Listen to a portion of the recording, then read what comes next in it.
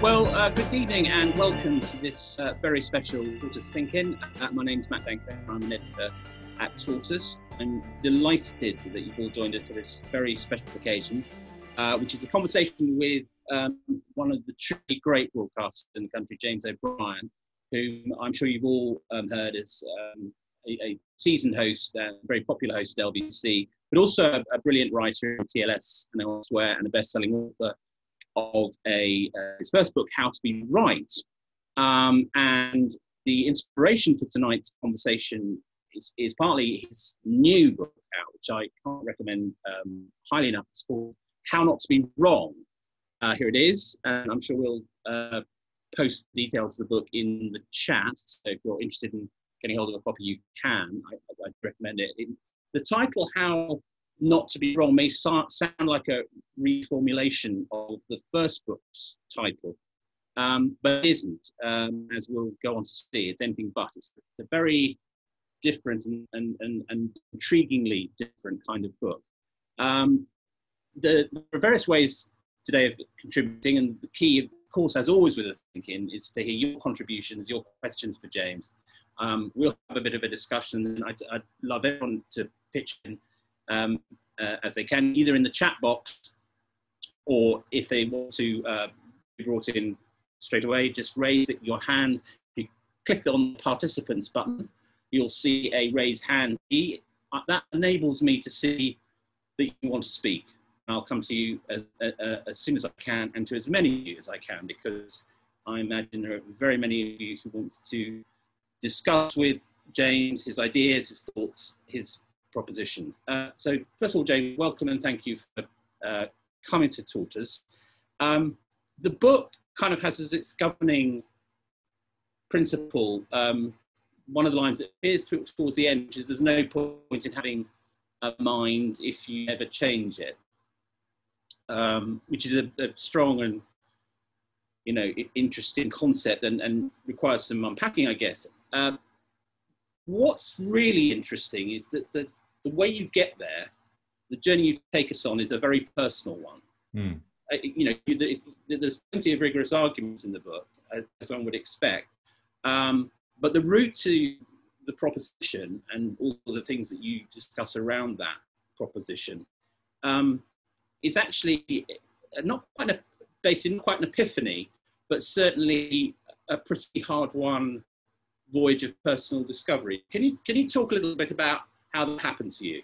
Yes, of course. It comes close to epiphany, actually. I think at times, I kind of had something terrible happened in our family. One of the people I love most in the world got very, very ill about 4 years ago, and I approached it as I've approached every other challenge in my life, with a mixture of ebullience, belligerence, charm.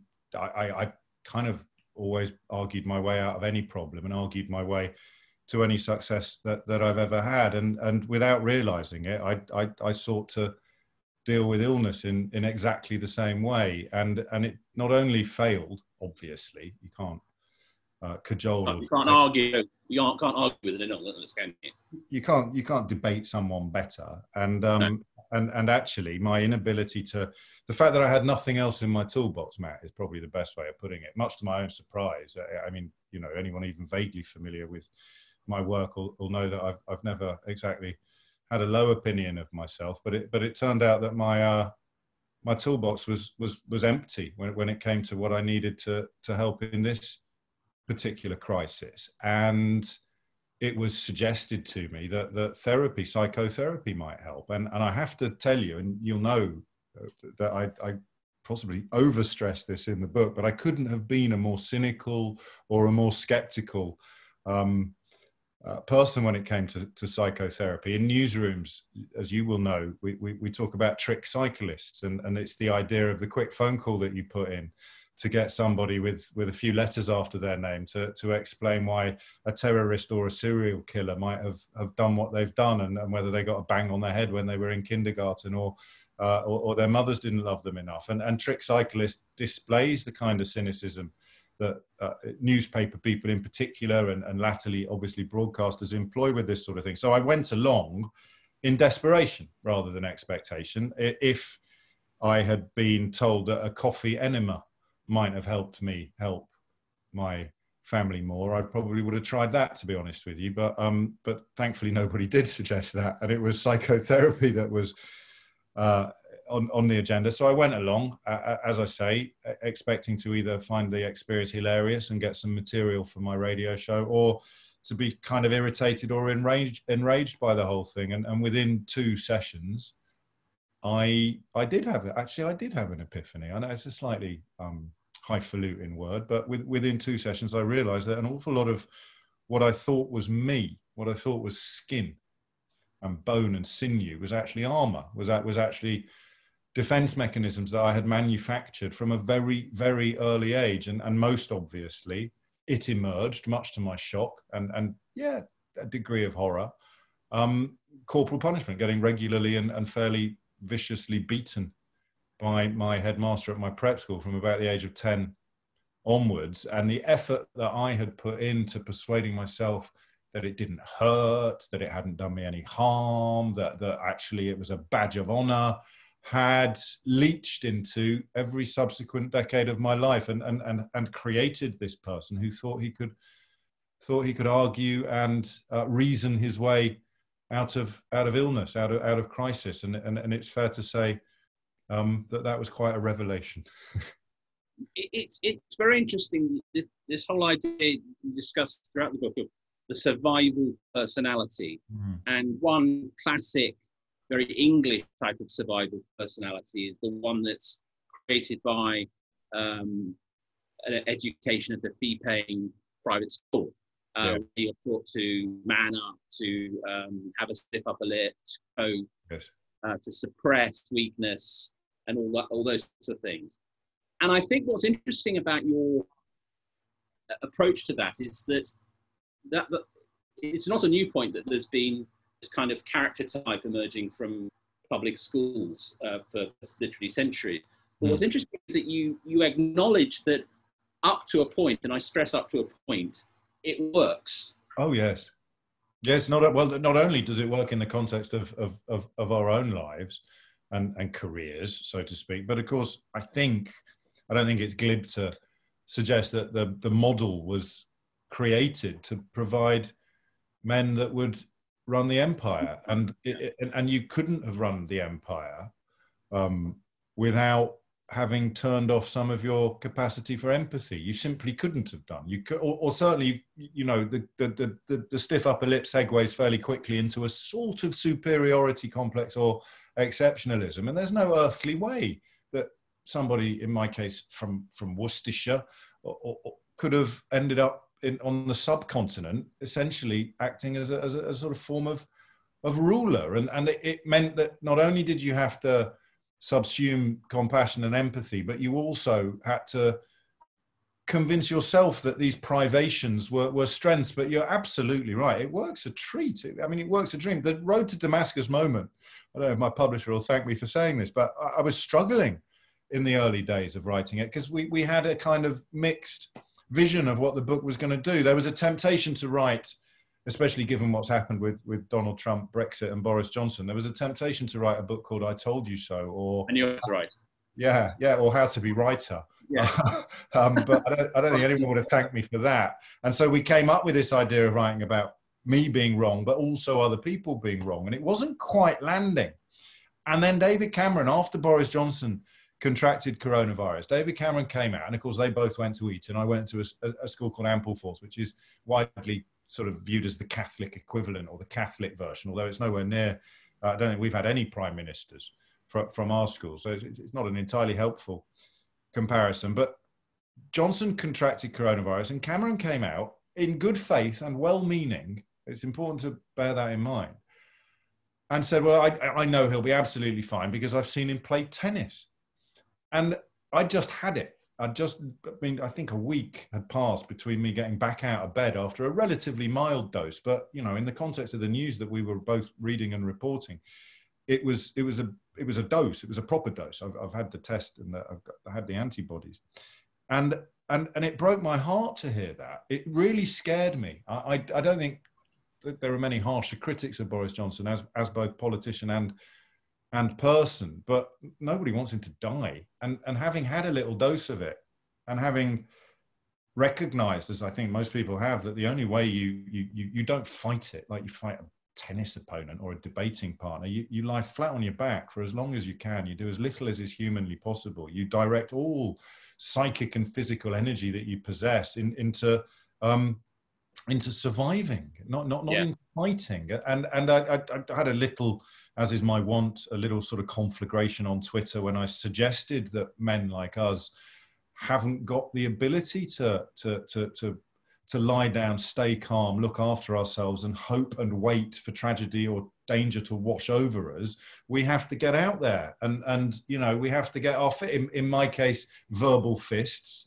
In Cameron's case, a bloody tennis racket. And I really worried that if that was the only advice he was receiving, it would end horribly. And then, of course, it did escalate. And the more I thought about it, the more I realized that it was a consequence of the stiff upper lip, the schooling, it didn't do me any harm. And the one thing I was worried about once the book began to take shape was that it would seem as if that was the only constituency I was addressing, that this is these are observations that are only going to resonate with people who know their way around Enemies of Promise by Cyril Connolly and went to boarding schools.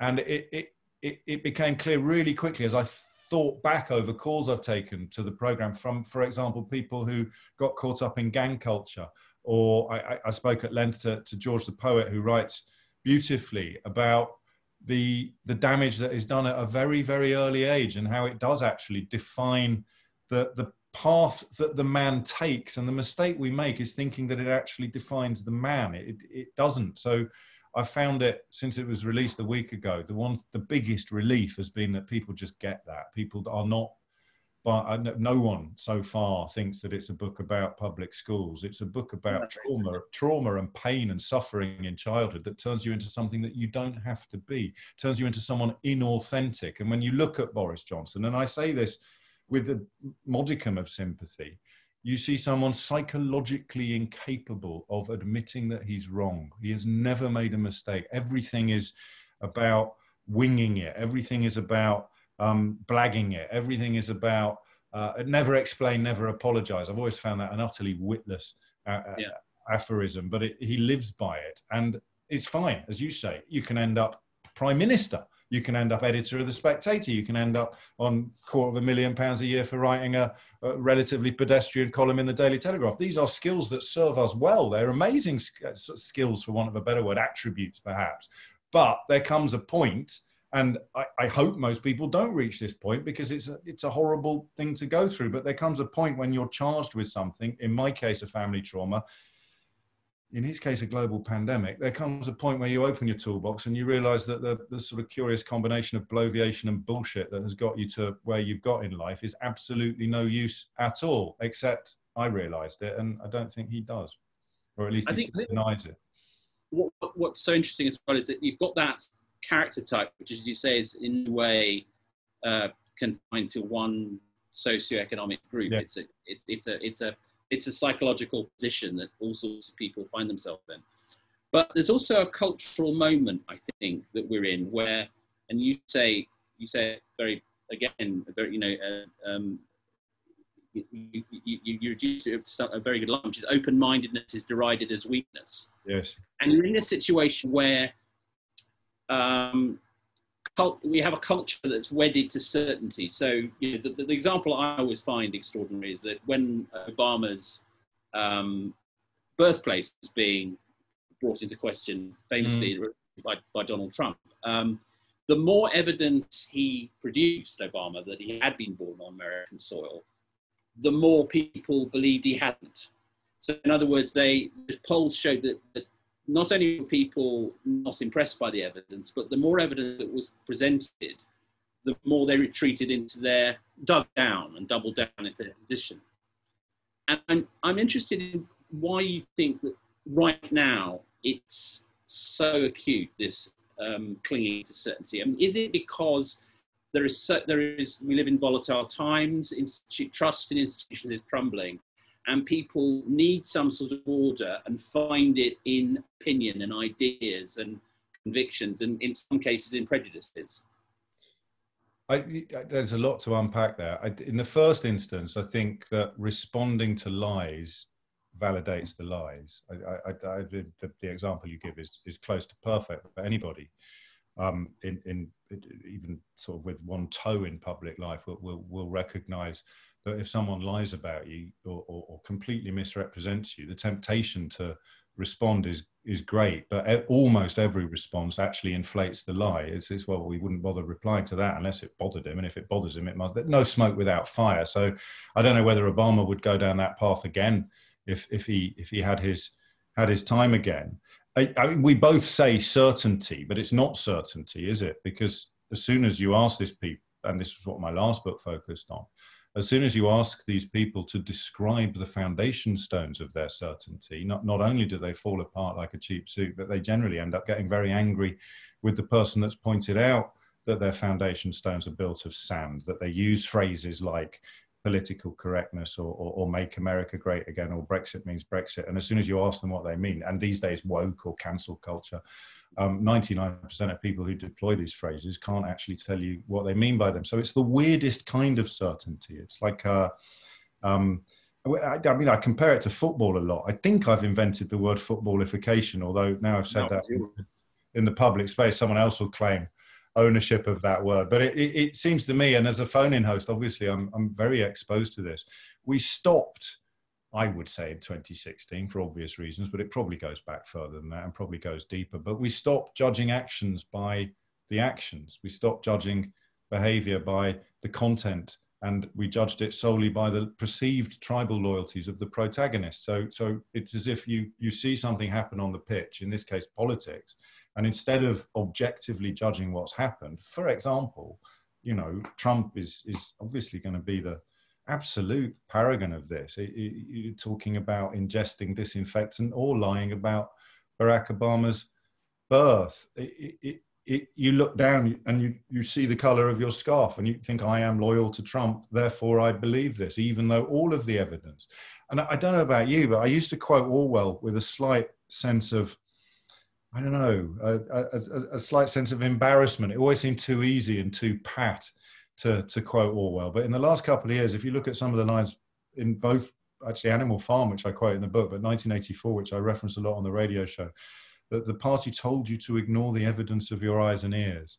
It was their final, most terrible command. And fast forward to 2019, and Donald Trump is on national television in America saying to people, don't believe what you see and hear, believe what I tell you. And that only works if you have an attitude to politics that's psychologically identical. And we've all seen it on Match of the Day. You don't have to be turning up to watch football live every week. You can see it particularly around the corner flags. It doesn't matter what has happened. All that matters is the color of the shirt that you're wearing.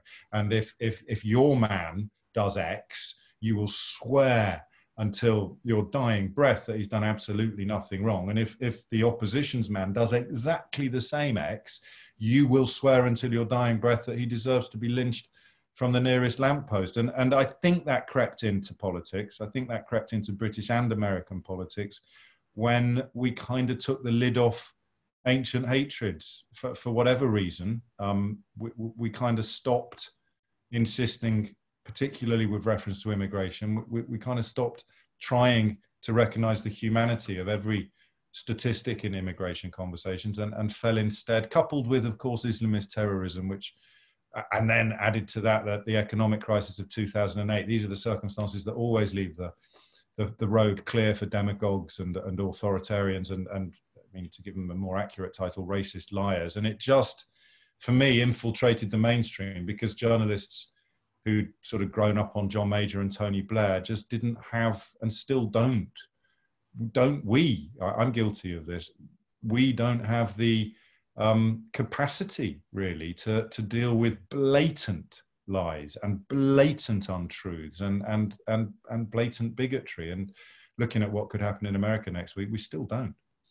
I think one of the best chapters in the book is your very personal account of your sort of apprehension and relationship concept of white privilege. And it's a very interesting one, this, because at one level, it's just common sense and empiricism. You know, clearly, if you're a white person, you have a degree of advantage that people of colour don't. I mean, there are so many statistics to prove that, and so much lived experience to prove that, that it's surprising that there is so much resistance to it on one level.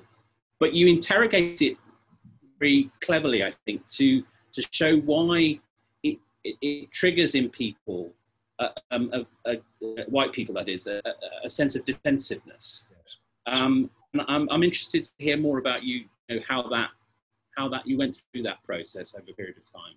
Yes, and it was thanks to a caller to my program called Emma, actually, that it crystallized for me this year. So there I am, patting myself on the back for being, as it says on the front of the book, the conscience of liberal Britain. And then I fell into this elephant trap live on the radio about 6 months ago, where someone was explaining white privilege to me, and I started bridling. And the reason I realized, when I dug into my own thoughts and feelings, the reason I started bridling was because she, quite rightly, was not just floating the possibility, but almost certainly expressing the fact that whatever wins I've had in my career would have been much, much harder to achieve if I hadn't been white. And it took away from my suffering, Matt. Suffering's a bit strong. It took away from my struggle, right? Because very, very few people get a golden ticket when they leave school or university and get told, here is the career you dream of, good luck.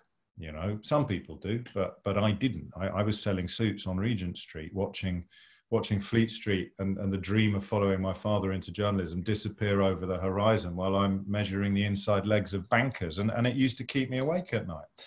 And then when I got a foothold in the industry, and then another foothold and another foothold, I would still worry, and I would still fret, and I would still have concerns about not having achieved enough, or not having a high enough status, or not having enough, crucially, I think, security.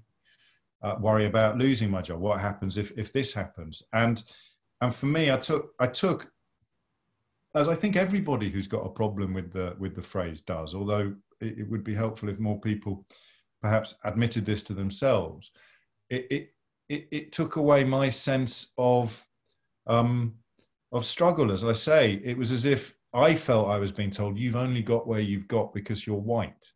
And that's not what white privilege tells you. All white privilege tells you is that, yes, you struggle, particularly class, which obviously hasn't affected me much, but it's just one area of struggle that being white excuses you from. Well, I guess it's two things, isn't it? It's that it forces white people to think about race and whiteness. Yes. And not to regard whiteness as so much the default position that it's barely there. And also, as you say, that a common response to the idea of white privilege is that in some way acknowledging the existence of white privilege eradicates any pride you might have in your achievement. Yes, and I think that's the hurdle that people need help in clearing, I suspect. And I got help from my friend John Amici, who is the former basketball star from Stockport, turned a genius communicator and psychologist, and he's recorded some things for the BBC that have caught fire, and it just clarified things for me. Actually, to be honest, I've known John for years, but those clips were only released after I'd finished my book, but I just understood it. There were two examples that I give, which I think might help people understand where I'm coming from. The first was when, early on in my career at LBC, when I was constantly waiting to be shown the door, because I wasn't famous, I wasn't well known, I was kind of producing the goods on air, but I wasn't cutting through. I'm essentially liberal, so I'm never going to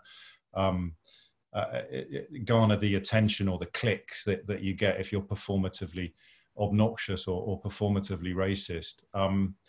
And I got a pilot. I mean, my TV career going back 10 years has got more failed pilots than than the Japanese Air Force, but doomed pilots than the Japanese Air Force. But this pilot took off. This pilot was going places, and I mentioned it. I'd not tell you who it was, but it was a very famous female broadcaster and journalist. And she said, affectionately, I realized looking back, she said, "Oh, that's just what we need, another white male middle-class man on the telly." And at the time, I was genuinely worried about how I was going to pay my tax bill at the end of the year. And I felt very bruised by that. But of course, she was right. You know, just because it's this male, white, middle-class man doesn't actually dilute the generalization. It just hurts when it's me. It doesn't hurt when it's broader. And then when I was doing Newsnight, the editor came into the room one day, one of the best journalists I've ever worked with, for the record, and simply said, the panel tonight is too male, pale and stale. We had 3 male academics of a certain age on the sofa. And because my background was in show business journalism back in my newspaper days, and then in commercial radio subsequently, and I've always managed to keep at least one foot in the deep end of journalism, but I've made my name and my living mostly in the shallow end. I thought he was joking. I thought, don't be ridiculous. You know, this is an emeritus professor of one thing, and this is a Nobel Prize winning other, and it doesn't matter what color they are or what gender they are. And as I wrote the book, and before I sat down to write the book, I realized, yes, of course it matters, because, you know, I am a white middle class man. I feel seen. I turn my television on every single day and see people like me spouting on the telly, and I see even when I see women from a similar background to mine, a similar ethnicity, a similar class, we couldn't be better represented in the media. So the idea that we all have a responsibility to let everybody else in our country, our friends, our neighbors, and people, you know, that we've never met, largely for socioeconomic more than ethnic reasons, they need to be seen as well. So you can call it positive discrimination if you want, but I've always preferred accurate representation, and the idea that there is ever, you know, to the idea that it's ever based solely on qualifications, and the only reason why you only ever see faces like mine on the telly is because, by an astonishing genetic and historical coincidence, it turns out they are the most talented and the most intelligent and the most gifted people on the planet at this point in history, is obviously utterly bogus. But when you take it personally, it resonates so differently from how it resonates when you take it publicly or politically. So to say to me, you can't have that job because you're white, which has never actually happened, although there was a gig at Channel 4 many moons ago where the message came back saying, we love this and we love James, but does he come in black? And again, that really upset and hurt me, because again, at the time, my career wasn't where I wanted it to be. But I realized as I wrote the book, you can't fix this stuff unless things like that happen to people like me. So when Emma in Kensal Green, to give her on-air title, I know now that her off-air title is Emma Coe, and she's a screenwriter of British Chinese heritage. When she started explaining this stuff to me, I felt the old me come out. This is all post-therapy, remember? And the old me, fists straight up. How dare you suggest? Are you telling me that if I want to be a clear-eyed ally of Black Lives Matter, I have to resign my job because I don't get to decide whether it goes to a person of color, and it's not up to me who gets it? And I just realized, I just thought, Matthew, wind your neck in, mate. For heaven's sake, you're just wrong. White privilege is real. Black lives do matter. And dedicate yourself to winning these arguments that still need to be fought, instead of nursing decades-old grievances about commissioning editors that didn't give you the chat show you thought you were going to land when you were 29 years old. It's very interesting, because I wouldn't want the impression to be given that the book is a sort of sackcloth and ashes. No, I was just thinking that. Nor would I. It's full of jokes, loads of jokes. You know, it really is very funny, and it's also, there's a very good chapter in it on, you don't call it this, but it's sort of the merits of hypocrisy, which is that it's really important to call yourself out on positions that you're not going to ditch, but at least to acknowledge that you know you're wrong. So I think it's called Tattoos in Marriage and Private Schools, but those, do you want to talk about those for a bit? Because it's a very interesting sector of your kind of general argument. Well, this takes us back to the point you made about Barack Obama, actually, I think, and the attempts to discredit people who are mostly on the side of the angels, if you can prove one episode, or you can invent one episode that casts aspersions on their credibility. And in Barack Obama's case, they had to go all the way back to his birth and claim that there was something dishonest, something untrustworthy there. In Hillary Clinton's case, it was these emails that, again, nobody who shouts but her emails can actually talk you through the intricacies or the technicalities of what she is supposed to have done. And if they can, they certainly can't explain how it in any way balances out the depravity of Donald Trump's proven track record. So it occurred to me that while you have forces, for me, forces of relative evil, trying to discredit anybody who sticks up, who points out inequality, sticks up for the oppressed, has problems with discrimination, has problems with white supremacism, Islamophobia, prejudice, bigotry, racism, whatever it might be. The idea that if you can find one thing that proves they have feet of clay, then you somehow undermine the honesty, the accuracy, and the validity of all their other positions. I thought, how do you counter that? Because you've got two problems. The first problem is, if you address the lies directly, as I've explained, my belief is that you actually end up inflating them, as you described Barack Obama doing with the so-called birther nonsense. If you don't address them at all, they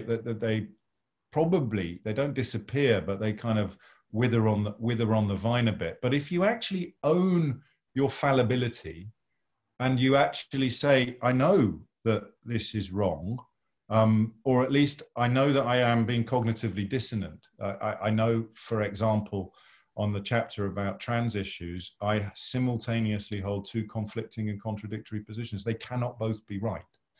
And yet, Definition of an artist, according to Scott Fitzgerald. I didn't know that. The ability to hold two completely competing ideas. I'm taking that straight to the bank. That was going on the office wall. So how do I do that? Well, look at the areas where I know I'm wrong, but I still think I'm right, which is not, in the current climate, probably that's a big deal. It wouldn't have been a big deal 10 years ago. It wouldn't have been a big deal when Scott Fitzgerald was writing. Indeed, he turns it into equality. And for me, it was just a way of saying, all right, I know private education is wrong. I also know that when my dad left school at 15, as the son of the landlady of the roughest pub in Leeds, and went to work for the local newspaper as a Catholic lad who didn't have an O-level to his name, the idea of sending his son to Ampleforth College was like winning the lottery for him. If he could achieve that in his life, that to him would have meant everything. And he did. And it did. And so I know it's unfair, but I know that my dad taught me, of all the priorities you have in life, providing your children with the best education you can, whether it involves spending money or moving house to a different catchment area, or taking a job overseas that involves your children being educated, is simultaneously contributing to the perpetuation of inequality, but also, for me at least, a responsibility of parenthood. Now, I can't. I think it's fascinating that you discuss both your mum and your dad a lot of the book. Your relationship with your late father. Both my parents are dead, and something I identified with very powerfully was, I find it incredibly difficult to do anything that I might persuade myself was somehow betraying what they stood for and believed in. Yeah, and it's a very interesting. It comes from a good place, but it feels a bit like it could be restricted. It's a constraint. There's no question. Yes, luckily my parents aren't possessed of any particularly controversial. No. But no, you're right, and so, well, actually, in the chapter about corporal punishment, oddly, it was I try and work out how on earth I ended up arguing on telly, not just in the pub, but arguing on telly that beating children is sometimes the only language they understand. Because I grew up in the 1970s, so getting my bottom smacked by my dad was perfectly normal. And then on the radio, I end up, you know, dismantling or destroying people who ring in to explain why they think you should be allowed to hit your children. And I felt, I think subconsciously, very deep down, very subconsciously, that this was somehow a betrayal of Dad. So I understand exactly what you mean. And I pick over the bones of this particular example in the book. But the chapter you mentioned about marriage and tattoos and private education, that was really good to write. That's the chapter where I allow myself this astonishingly indulgent practice of pretending I've rung my own radio show, where I, you know, there's host me and then there's caller me, and I knew which way the tattoo conversation was going to go. I have this view that teachers, I had this view that teachers who've got visible tattoos above the collar or below the cuffs shouldn't be teaching children. And I remember what I do for a living. You know, I'm these days there's over 1 million people tuning in every week, and I'm offending a significant proportion of them. And then a caller came on and said, I graduated top of my class as an A&E nurse. I'm covered in tattoos. I've also got a shed load of piercings. If your daughter was brought into my hospital, would you want me to step back so that a less good nurse without tattoos and without piercings could come and look after her? And that for me was what I like to call, what I call a penny drop moment. And it doesn't, the penny might drop, but it doesn't fix you. And then digging into it, interviewing myself like I would interview a caller to my radio show, turned out something that happened when I was 12 years old on the Estee Lauder counter at Owen Owen in Kidderminster, had given me this deep-rooted and irrational terror of tattoos. But the marriage one was fascinating, because I sound like Ian Duncan Smith when I talk about marriage. And Ian Duncan Smith, for me, is one of the most ridiculous and damaging politicians that we've had in this country for 20 years. And let's be clear, there's a lot of competition. Ian Duncan Smith, for my money, is very near the front of the field. And yet on this issue of marriage, I would catch myself sounding like him. And I did this on-air interview. And I swear, I fully understand that people won't believe this, but I swear to you that I did it cold. I mean, I didn't know which way the chapter was going to go when I started writing it. And I started being the, you know, typing, but imagining the radio show where I said, so let's talk about why you've got such a problem with marriage, and digging into me. And I don't think I've spoken to Mum about this yet, although she's got the book, so we'll probably have a chat about it at the weekend. I was adopted at 28 days old, and Mum and Dad dealt with that in, I think, the perfect way. Neither my sister nor I have ever had any particular baggage. When I started therapy, it was something my therapist thought would come up a lot, and it just didn't. They just got it right. We just felt loved, we felt wanted, and we never felt abandoned. And I think that the rationale Mum gave us was beautiful, because it portrayed my biological mother of having given me to her, to my mum and dad, as an act of love, which in many ways it was, albeit, you know, she was a 15-year-old Irish girl when she got pregnant. So there wasn't a lot of choice involved in the matter once the priests stuck their oar in. But I grew up believing that my biological mother, to whom I feel nothing but warmth and gratitude, gave me to my mum and dad because they could give me a life that she couldn't, and she wanted me to have that life. So far, so straightforward. How did I end up sounding like Ian Duncan Smith on the question of marriage? Answer: why couldn't she give me that life? She wasn't married. So something deep inside me saw not being married as being the reason why a parent cannot give their child, in this case me, the life that they would want to. And that is why they have to give their child, partly because they're not married. And remember, as a kid, I didn't know about the sort of Catholic stranglehold on Ireland. I didn't know the age of my biological mother. I didn't know any of this. All I knew was that Mum and Dad could look after me and give me all the love you could possibly dream of, and my biological mother couldn't. And so somewhere deep inside, I had just... Marriage was the secret sauce. Yeah, as a kid, I'd connected on the idea that it's because you're not married. And that's why I used to be vile and obnoxious about people who aren't married. And I'd like to say sorry to all of them, because I was being a dick. I'd love to bring in Zach now. I don't know if Zach's there, who had a very... I mean, the chat has been absolutely jumping alive, and I've been struggling to keep up with it. Zach had what I thought was a really interesting. Hi, Zach. Really interesting points, which I'd love to hear from him about free debate and the teaching of free debate. Oh yeah. So I was just getting involved in the chat. This is my first ThinkIn, to be fair. So welcome. One out of one. Yeah, it was more of a case. I look back on my school. I went to a comprehensive. I moved school from Wales to Nottingham when I was younger. And just looking back, there was only 2 teachers who ever really encouraged free debate, students discussing ideas between each other, and then that followed through in terms of your coursework or whatever little exams you did internally. And I made the point that it sort of holds back society later down the line, because everybody's obsessed with being right. It's kind of, it relates to your book, everybody can't, and I've struggled with this too, but I've recently tried to accept you're not going to know everything.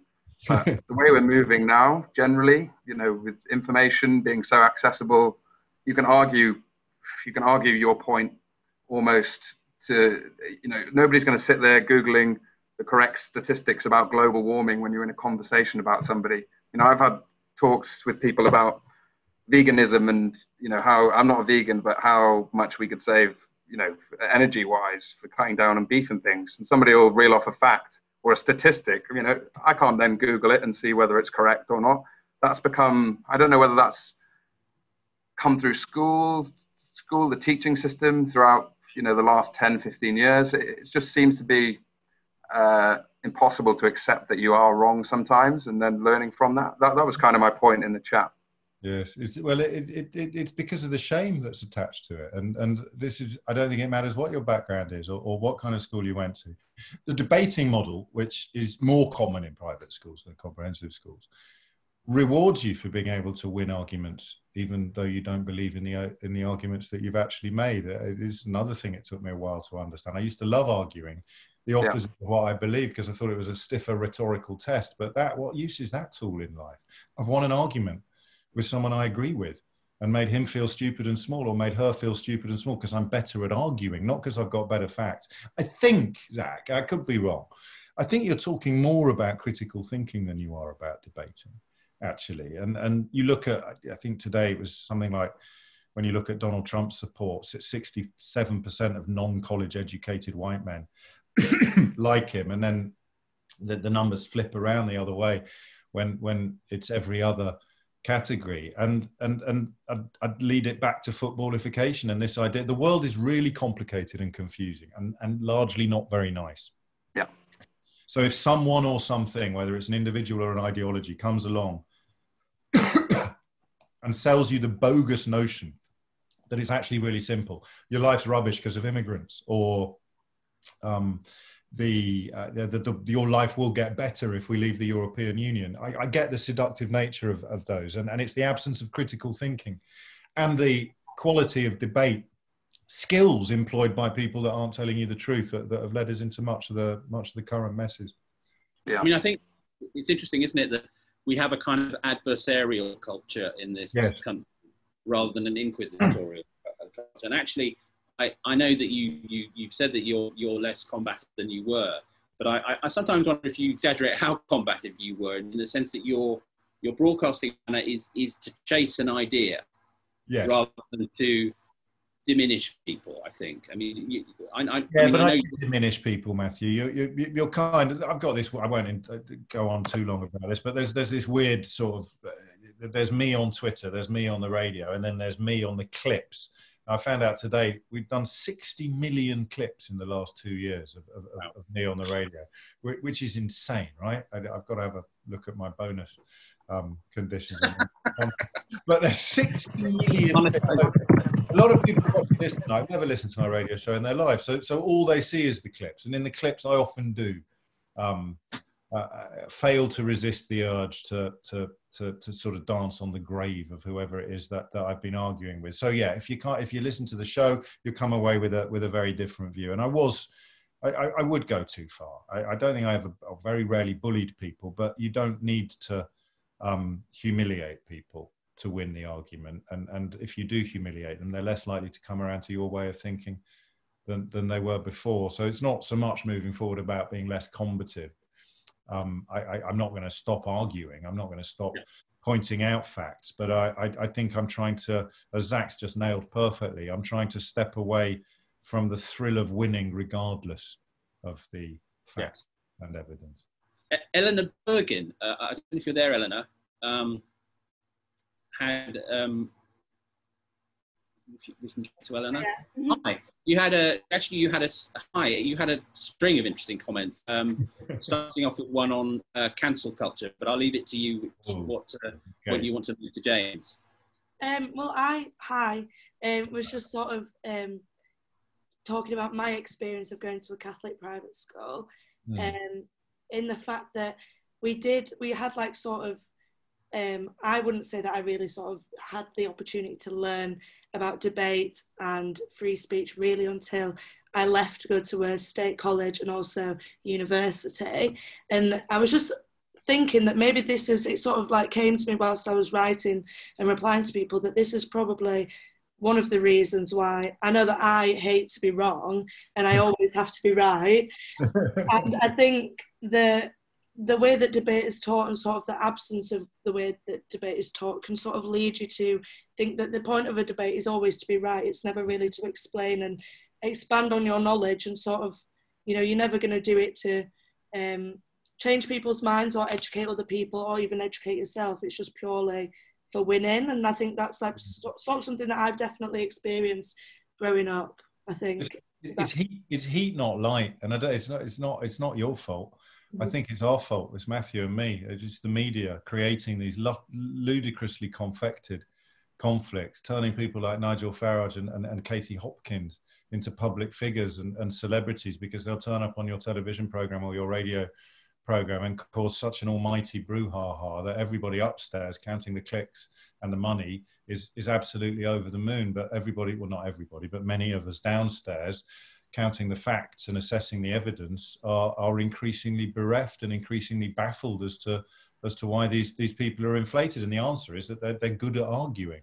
They're profoundly and dangerously wrong about almost everything, but they're very good at arguing. They're plausible. It's also why, to bring it back to class issues, it's why people possessed of almost identical views who don't have plummy accents and chalk striped suits are treated like scum by the British media, and yet people coming out with identical things with their, you know, blogs in the Spectator or their chalk striped suits are treated like sages. So the combination of bigotry and class, and then to broaden out the issue, you bring race into it as well. You didn't, but for me, it's as if we've started rewarding people for being good at being wrong.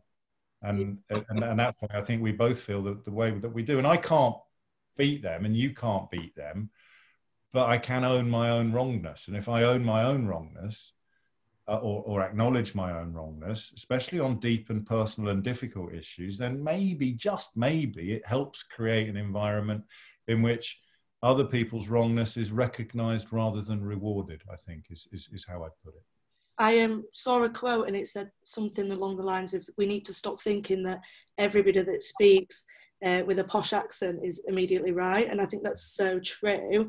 But as like a budding, like an aspiring journalist, it really, really worries me that there's so many people in 24-hour news that what people say doesn't matter. It's sort of who says it. I could say something that could be incredibly true, but just because I'm not sort of somebody that says outlandish things and has a big following or whatever, like Katie Hopkins, like you said, it's not really ever going to be taken sort of seriously. And that really worries me for entering a career in journalism, I think. Well, you can only be true to yourself. And don't forget that the woman we both just referred to hasn't got any kind of career at the moment. So you do get found out at the end. And Farage has just been on stage in America describing Donald Trump as the bravest person he's ever met, which makes one wonder quite how he'd feel if he met someone who hadn't dodged the draft 5 times to avoid the Vietnam War. So the accent thing worries me, actually, Eleanor, because that's why Dad sent me to public school. Dad had a broad Yorkshire accent and felt that well, my grandma had the Madhouse, the Market Tavern in Leeds, which you're far too young to remember. But that was the kind of pub where you could buy anything, you know, whether it was a shotgun or a horse. There would be someone in the pub that could sort you out. And this is a million miles away from my background and my milieu. And I wish I could say something more.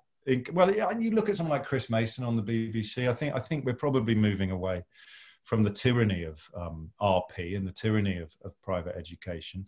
But it did work. You know, after my dad died, I spoke to Mum about why he'd sent me to this ridiculous school, which for the record, you know, bad stuff happened there, but a lot of wonderful, wonderful things happened there as well. And Mum just said, because he wanted you to have the golden ticket. And he spent some of his career watching people who were less talented and less qualified and less equipped sort of sidle past him because they had been to schools like mine, or they wore waistcoats or waistcoats, or they had a pocket watch. And that is a lot. This is no comfort to you, but it's a lot better now than it was then.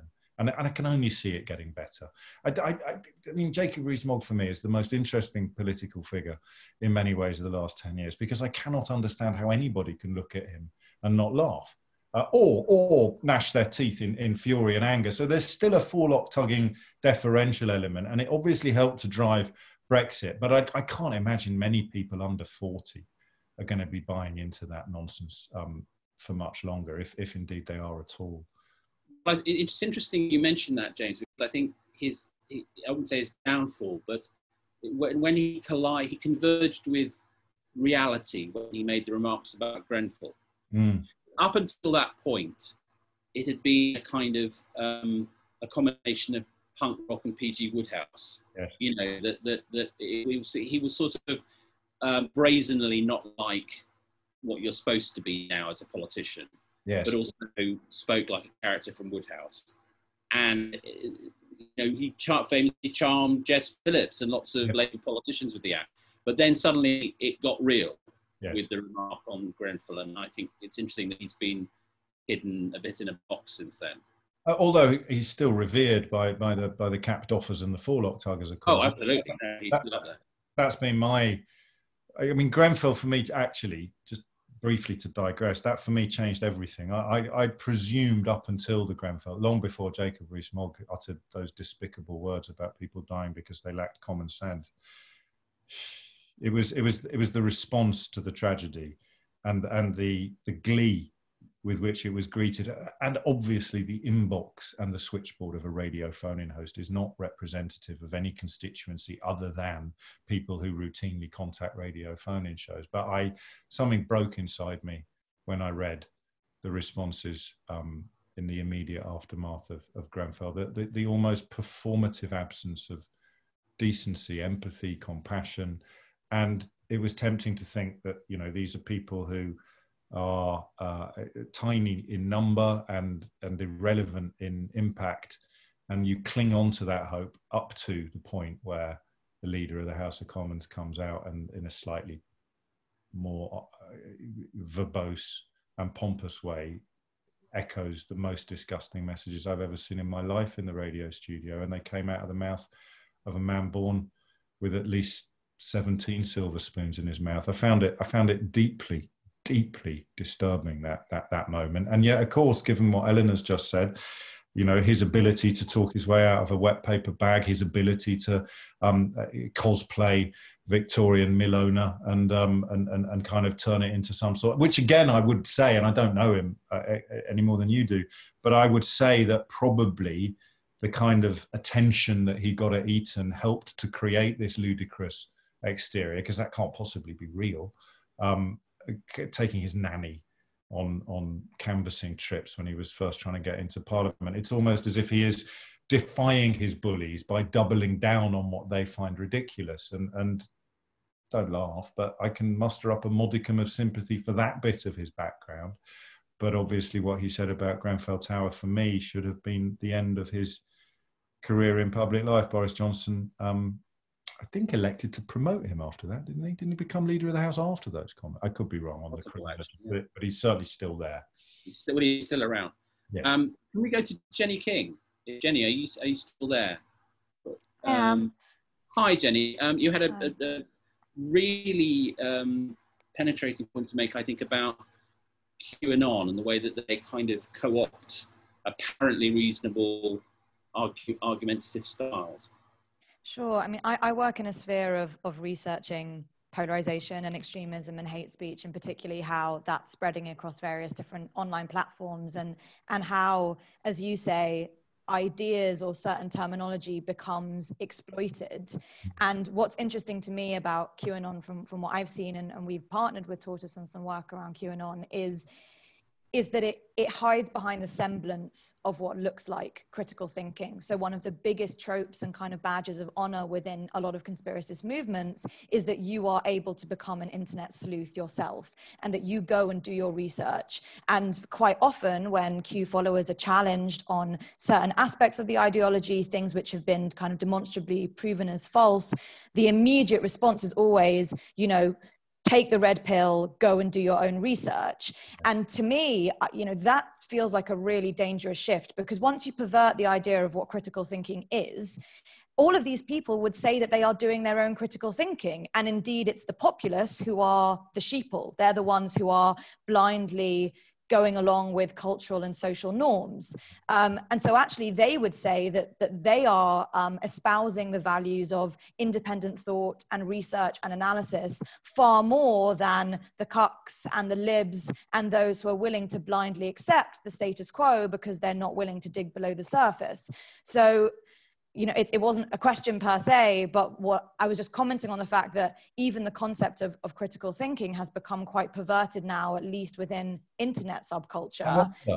I wonder if it's new, actually, listening to you speak. And I've got a question for you when I finish this observation, because you could have been describing the protocols of the elders of Zion with what you just said, actually. So it's the dissemination and the technology that has changed, but probably the fundamental human flaw that finds it very seductive to think that you're in the know and everybody else isn't, is probably as old as the hills.